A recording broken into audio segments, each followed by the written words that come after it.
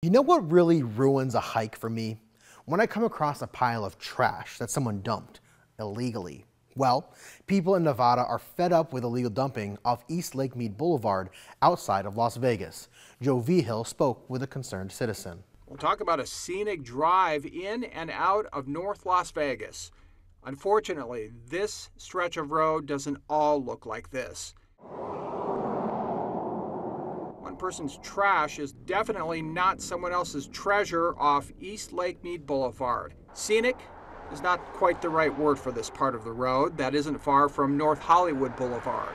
Somebody's got to do something. That's absolutely terrible the way that looks. Doug Brown called a rant line to complain. We talked to him and then went to check things out. From the Fox 5 drone, you can see people have simply been stopping off East Lake Mead and using ditches and pullouts as their own personal landfill. And it's not just off the highway. Doug Brown and a friend drove deep into the Sunrise Mountain Rec area and saw this. Tires, car parts, a mattress, all kinds of junk people tossed. There's more trash and garbage along that road, fences tore down, signs painted over. Get out there, get it cleaned up, and start putting some really strict restrictions on that place.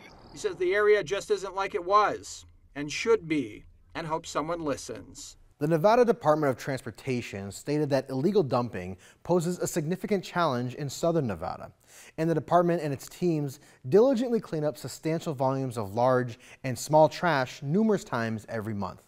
For our write-in question this week, we want to know what you think. Why is littering bad? You can send us your answers using our inbox form online, or you can also send us an email to newsdepth@ideastream.org.